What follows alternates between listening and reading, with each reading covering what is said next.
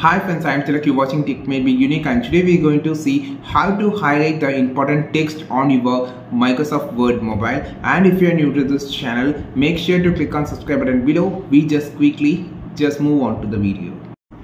So how to highlight the text in Microsoft Word mobile, I just going to show in this video.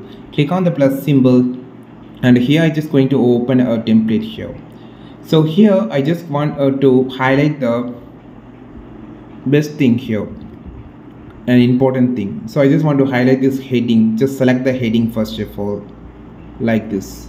Then click on this arrow symbol or just scroll down. You will see an option called highlights. Just click this. So here you can just choose. Normally everyone will be use yellow color. You can use a blue color. You can use different colors for different things. For an example, I'm just going to add a heading with the color. You can see here this is a shortcut for highlighter. You can just choose this option, and this is a red color. I can just choose red color, and for this point I just going to choose a gray color.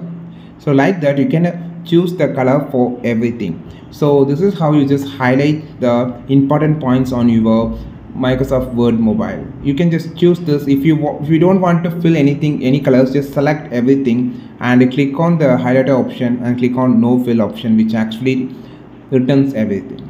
I think this video helped you a lot. Like this video, share this video, subscribe this channel. We will meet on next video with a super valuable content. This is Tilak signing off from Tech May Be Unique. Have a wonderful day.